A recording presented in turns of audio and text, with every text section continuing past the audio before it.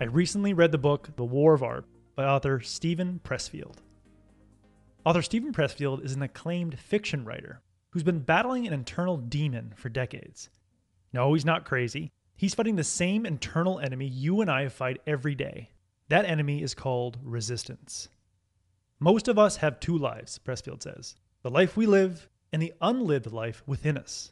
Between the two stands resistance. You see, we're all creative people, and we all have the capacity to produce something original and inspiring.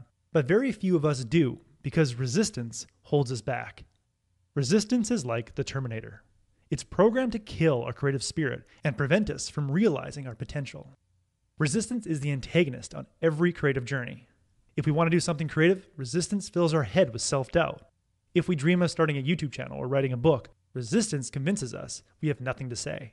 If we dream of being a creative freelancer, resistance will convince us we're not talented enough.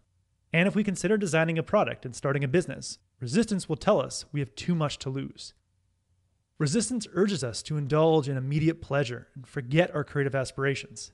Resistance urges us to have an extra glass of wine and sleep in the next day. Resistance urges us to get dessert after dinner so we feel too lethargic to work afterwards. It even convinces us to do idiotic things to avoid our calling. When world-renowned author Robert McKee attempted to start a new book, resistance convinced him to try on every piece of clothing in his closet first. If we let resistance bully us around and distract us from living our creative lives, we will wind up bitter, angry, and unfulfilled. Author Steven Pressfield says, Hitler wanted to be an artist. At 18, he took his inheritance and moved to Vienna to live and study. He applied to the Academy of Fine Arts and later to the School of Architecture. Ever see one of his paintings? Neither have I. Resistance beat him. It was easier for Hitler to start World War II than it was for him to face a blank square of canvas. So it begs the question, how do we defeat resistance? How do we avoid becoming bitter, angry, and unfulfilled? Well, first, we must embrace it. If we're considering a creative project and we feel distracting urges and intense anxiety, that's a good thing. Pressfield says, if you're feeling massive resistance, the good news is it means there's tremendous love there. If you don't love the project that is terrifying you, you wouldn't feel anything. The opposite of love isn't hate, it's indifference. The more resistance you experience, the more important your unmanifested art project or enterprise is to you, and the more gratification you will feel when you finally do it. Resistance is our guide to fulfillment. When we feel lost and overwhelmed, resistance is our guiding compass, our true north. When I'm unsure which book to read and summarize next, I should pick the book that both interests me and gives me anxiety. If you're an aspiring entrepreneur with a long list of business ideas, you should pick the business idea that both excites you and terrifies you. If you're an actor and you don't know what role to take next, take the role that scares you. After we learn to embrace resistance, we must face resistance. Navy SEAL Commander Mark Devine tells new Navy SEAL recruits that they're all walking around with two invisible wolves, a fear wolf and a courage wolf. The fear wolf is resistance. It feeds on your fear of it.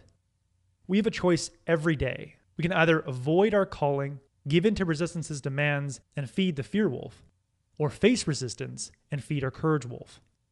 Author Steven Pressfield feeds his courage wolf by sitting down to write at his desk at precisely 10:30 a.m. every day, regardless of how he feels.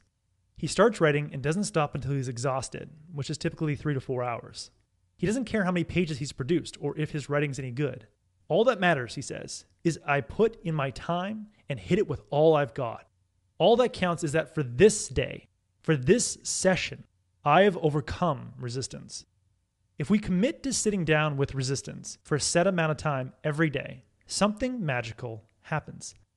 It's as though our efforts are being rewarded by a divine power. It's as though we've been given an angel for a day. Pressfield says, when we sit down each day and do our work, power concentrates around us. We become like a magnetized rod that attracts iron filings. Ideas come, insights accrete. Soon resistance goes away and the experience is enjoyable, but only for the remainder of that day. Resistance will be waiting for us on the battlefield tomorrow. If we can find the courage to face resistance tomorrow and the next day and the day after that, without giving in to its demands, we will discover what we were born to do.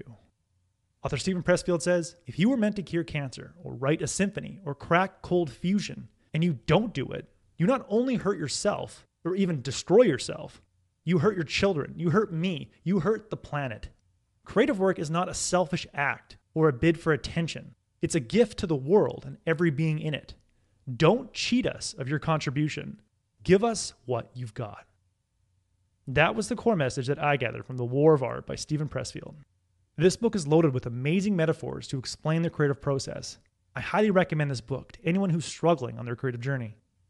If you would like a one-page PDF summary of insights that I gathered from this book, just click the link below and I'll be happy to email it to you. If you already subscribe to the free Productivity Game email newsletter, this PDF is sitting in your inbox. If you like this video, please share it. And as always, thanks for watching and have yourself a productive week.